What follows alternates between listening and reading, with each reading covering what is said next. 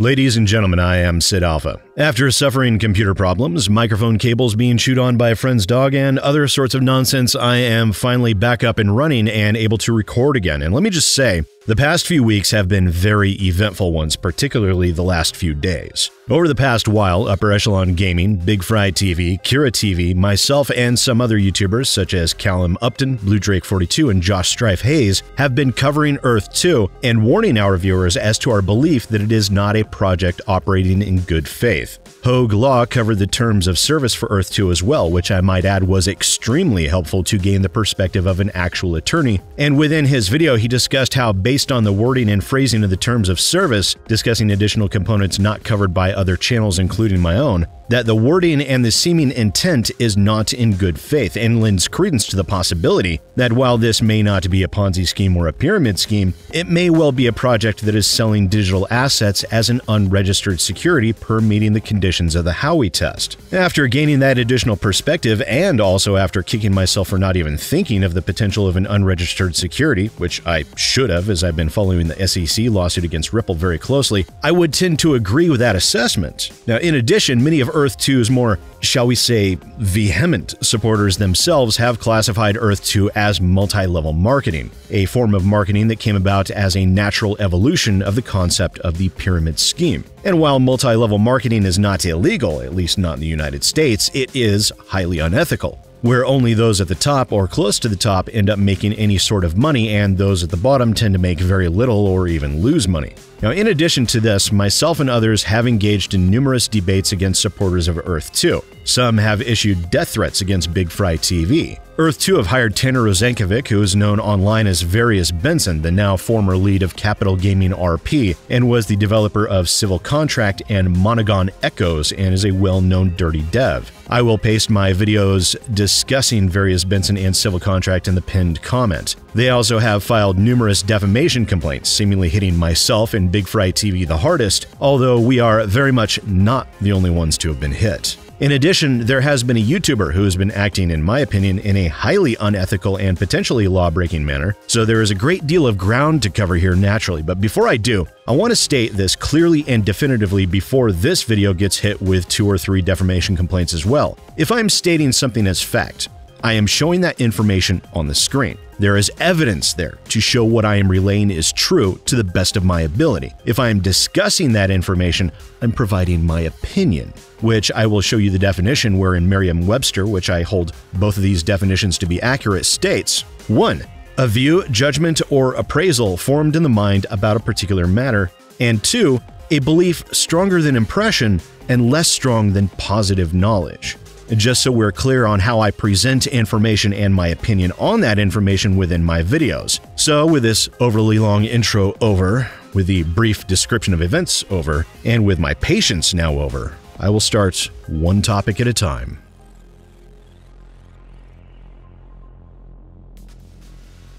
In November of 2019, a developer who went by the name Varius Benson earned his place in the list of the dirty devs after threatening Psy Syndicate and BigfryTV with DMCA takedowns if they did not remove their videos critiquing his game and his actions as the game's developer to that point. After that initial incident where BigfryTV rightfully told Benson where he could shove it, Benson continued to use extortion tactics and legal threats against BigfryTV in a continued effort to silence critique against his terrible game, Civil Contract. Then a few short days later, it was discovered that Benson had stolen assets from the tactical FPS game Squad developed by Offworld Industries, and at the same time was making several legal threats in order to attempt to silence a former community manager by attempting to enforce a non-enforceable and improperly executed non-disclosure agreement. And all of this was simply what I was covering within my videos regarding Varius Benson. Trust me, there was far, far more.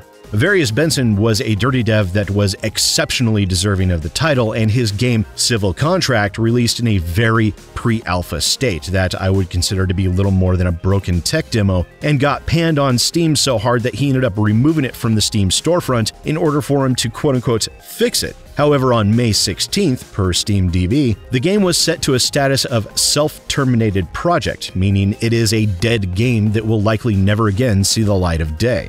Recently, I was informed that Varius Benson, whose real name is Tanner Rosankovic, something that myself, BigfryTV, and a few others have known for well over a year, has dropped the moniker of Varius Benson, potentially in order to distance himself from the ramifications of his own bad faith actions, and stated that he was leaving Capital Gaming RP, the name of his studio, in order to join the Australian Defence Force. However, recently it was shown that Tanner is now listed as an Earth2 developer, as evidenced by this screenshot. It was further confirmed by Tanner that he joined the Earth2 team and claims that the COOF has delayed his enlistment, something that I do not believe for 1 second. Firstly, because one could never take what Tanner says at face value.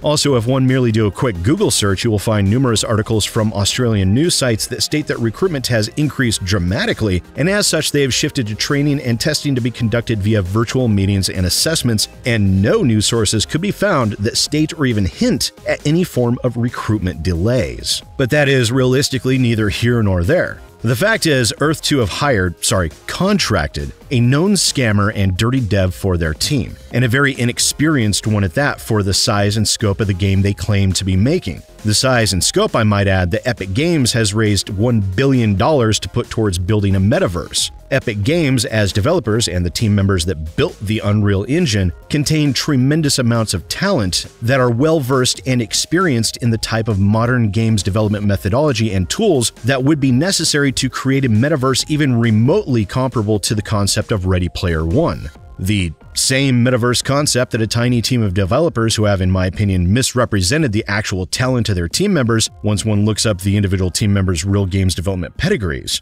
But I'm sure the developer of Civil Contract, a mashup of poorly combined store-bought assets, will be more than up to the task.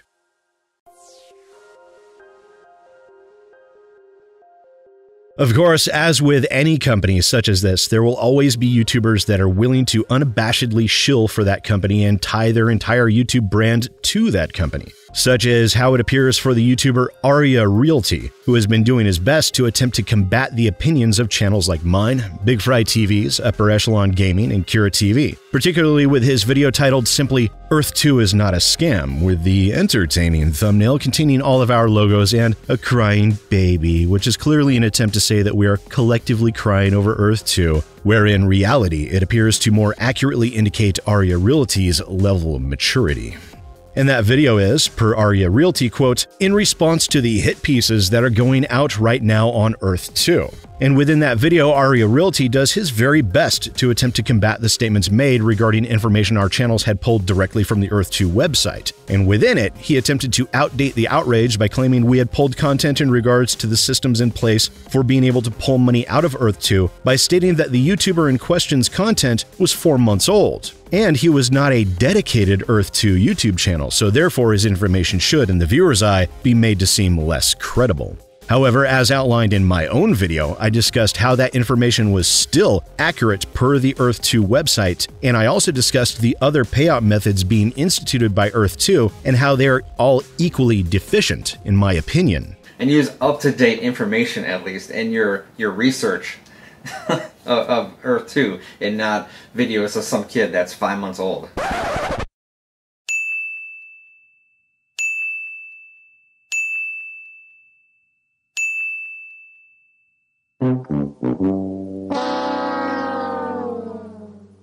And one thing that Aria Realty states within this video is very inaccurate, although I can understand how he would lack comprehension in this. So if you're new to this channel and you're new viewers coming from the larger channels, let me give you some more up-to-date, accurate information from a guy who actually been with the company for 6 months now. Like, I don't work for the company, but I follow them very deeply. Except he actually does work for the company.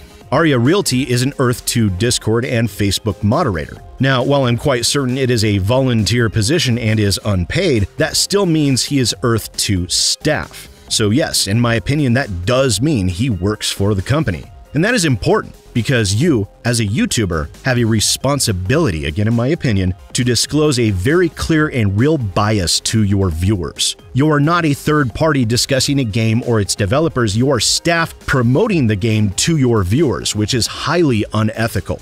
And while this entire video was an attempt at debunking our videos, he does an entirely inadequate job and spends most of his time discussing how much money he's made, how much his Earth2 tiles are worth, how people that follow his channel have made money this, money that, and some more stuff about money with one of the smarmiest expressions I've ever seen on another human being. And that entire time, this quote-unquote debunking video does nothing to attempt to debunk any information that we provided outside of the one claim of 4 months old data that was, in actuality, still very accurate. However, I did include the other equally as terrible payment methods Earth2 had added on since that video. And since Aria Realty claims to have seen all our videos, I would assume he would have been aware of that. But it is at least possible he ignored that portion of my video because it would not support his narrative. That, based on that one aspect in his assertions of his own income from the game, which is not a game currently, means that our entire videos are wholly and completely inaccurate. However, perhaps I'm wrong. Perhaps Aria Realty is simply a genius that is too smart for our collective channels. I mean, he's a huge World of Warcraft fan, so naturally, he knows about games. If you don't know what an MMO is, it stands for Mass Media Online Role-Playing Game, MMORPG.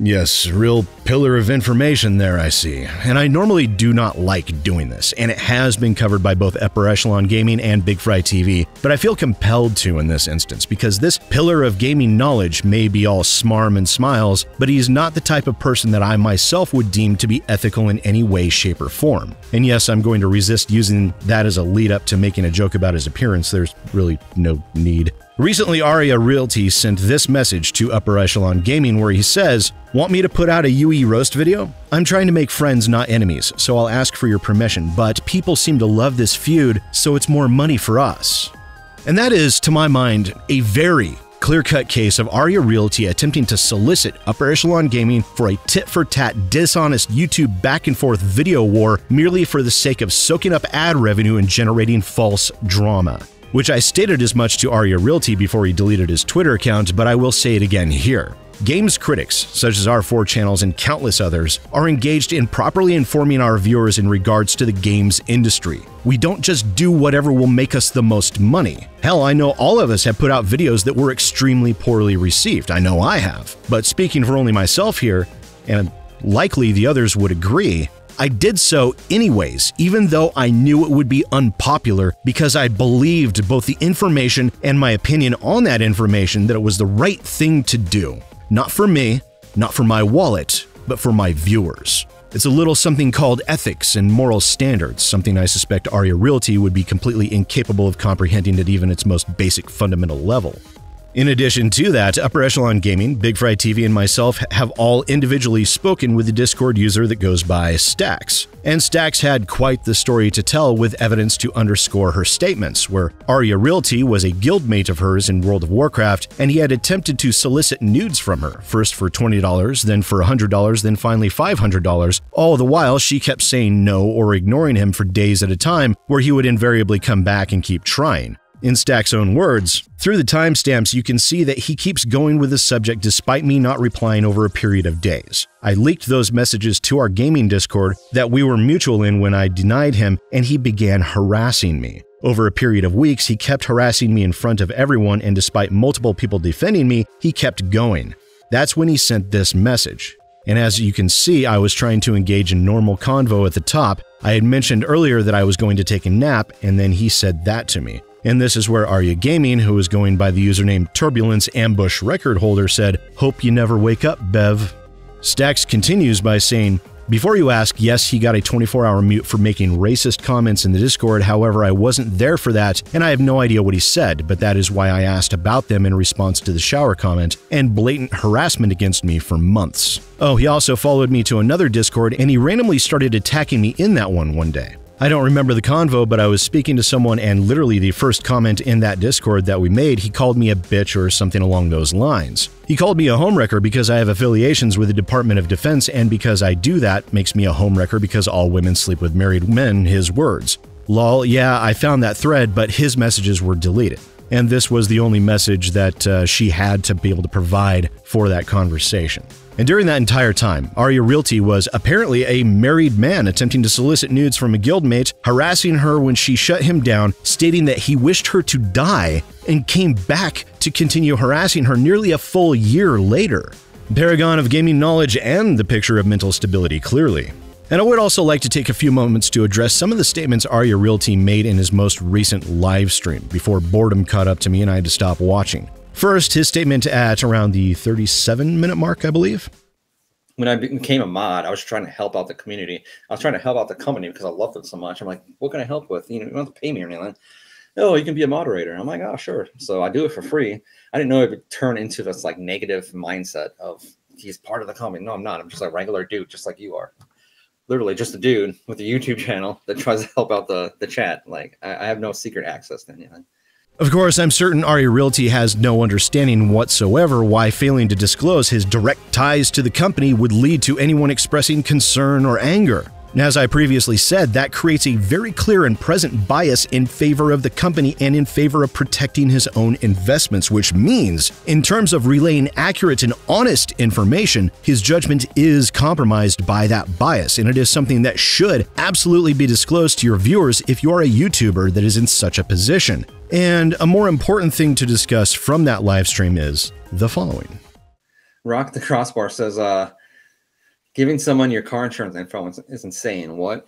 As a coming from the gamer side, that does sound insane. It's like you got to give these people your personal information for your money. Like, yeah, that does sound insane. But this is closely to the cryptocurrency world. If you want to have cryptocurrency and the exchange and make money on this exchange, you need to give them all your information. It's called KYC, like know your customer. So if you get an account anywhere, like Binance.com, the largest cryptocurrency, like they want everything. I opened an account on Binance, and it took me like 2 months to get an account with them, and they wanted everything. They wanted my firstborn, my DNA sample, like not that stuff, but they wanted everything.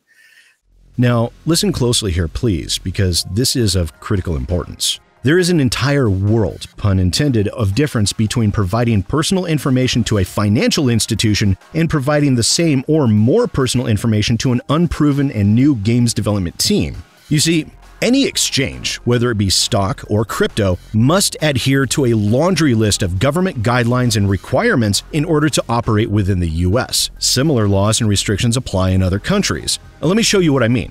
For cryptocurrency exchanges, per ComplyAdvantage.com, quote, "Cryptocurrency exchanges are legal in the United States and fall under the regulatory scope of the Bank Secrecy Act. In practice, this means that cryptocurrency exchange service providers must obtain the requisite license from FinCEN, implement an AML/CFT and sanctions program, maintain appropriate records, and submit reports to the authorities."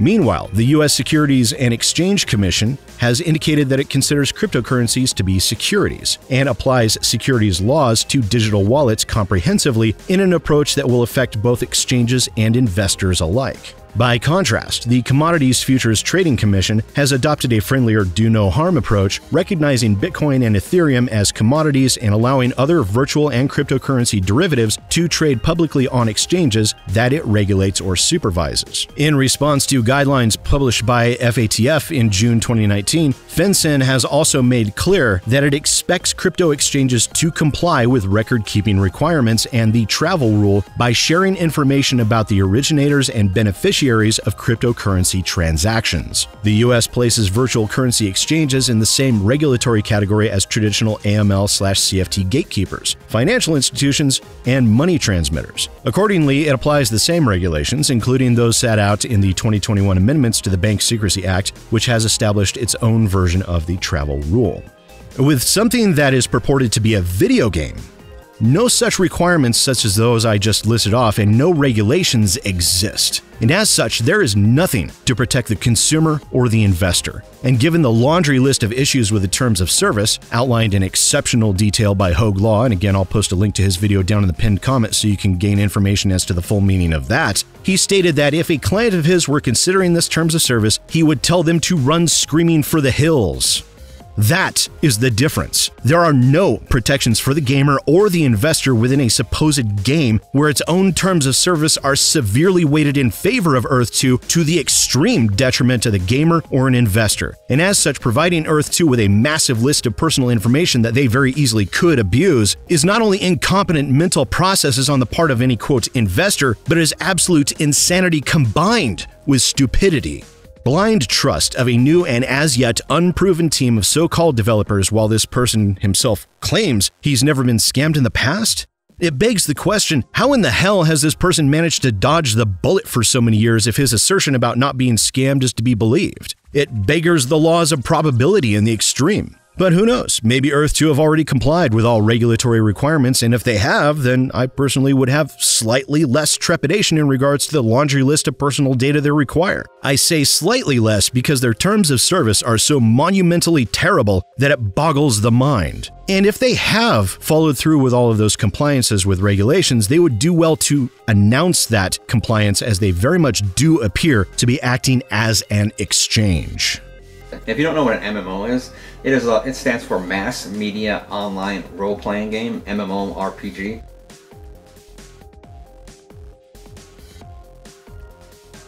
Recently, BigfryTV, KiraTV, and myself have received numerous defamation complaints in regards to our Earth2 videos, with BigfryTV being the worst one hit out of all of us, to my recollection. Both of my videos on the subject have been hit with defamation complaints from Australia, the UK, and Italy, of all places. We naturally attempted to fight these. However, how the process works is extremely backwards, and as such, it appears exceptionally easy to abuse. Now, this isn't the first time I've battled a defamation complaint. A few years back, Andrew Watt had filed a defamation complaint against one of my videos discussing that particular Dirty Dev, and his actions and threats made against my channel and me personally.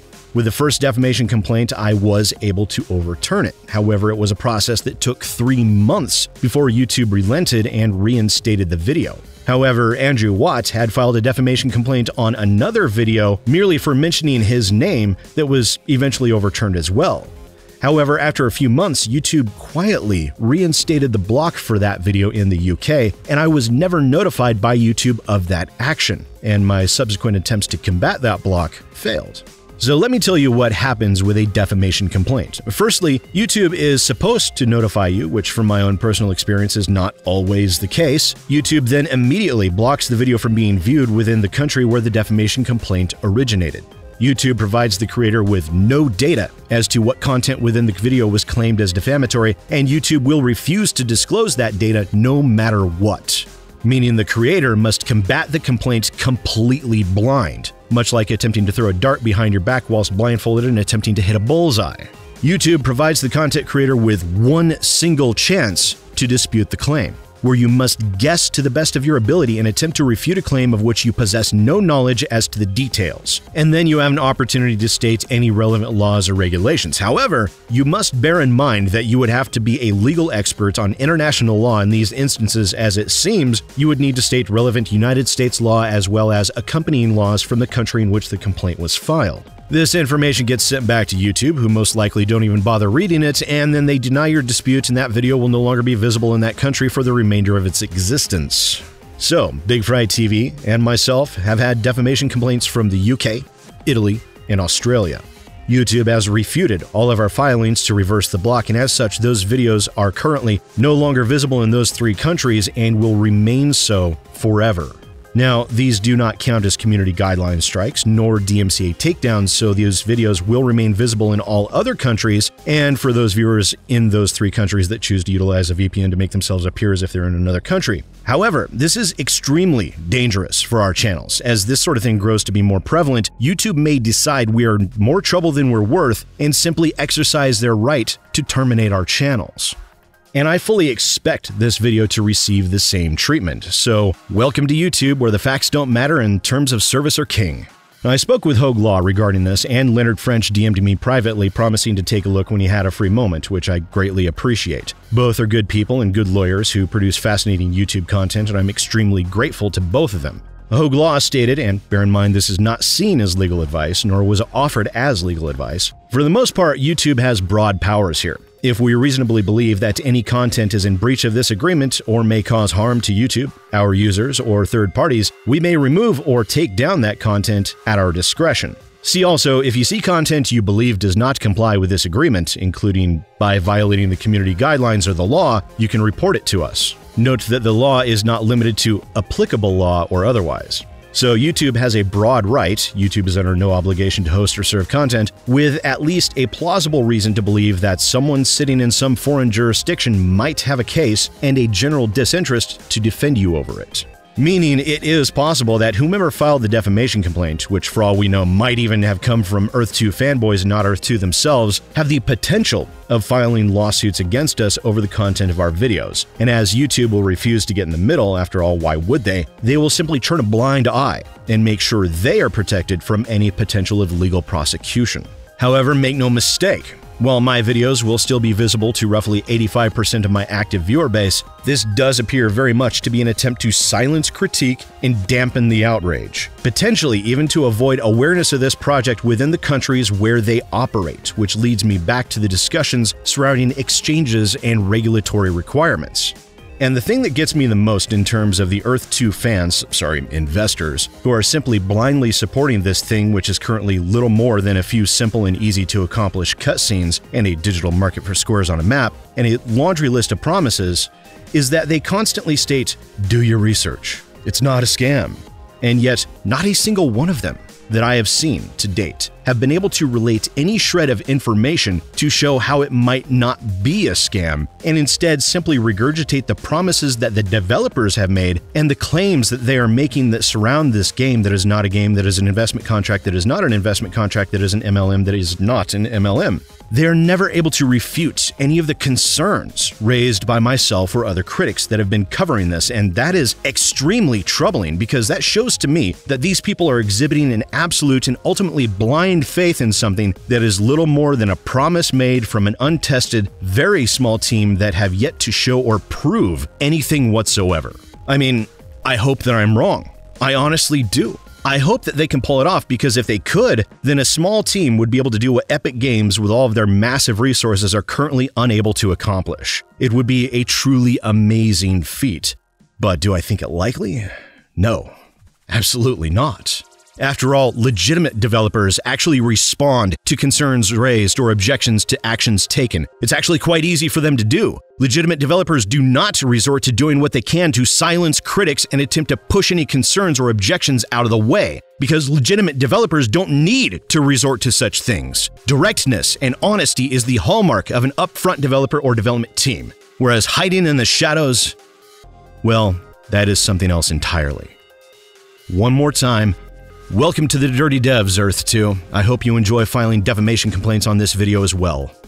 Once again, ladies and gentlemen, I am SidAlpha. I'll see you next time.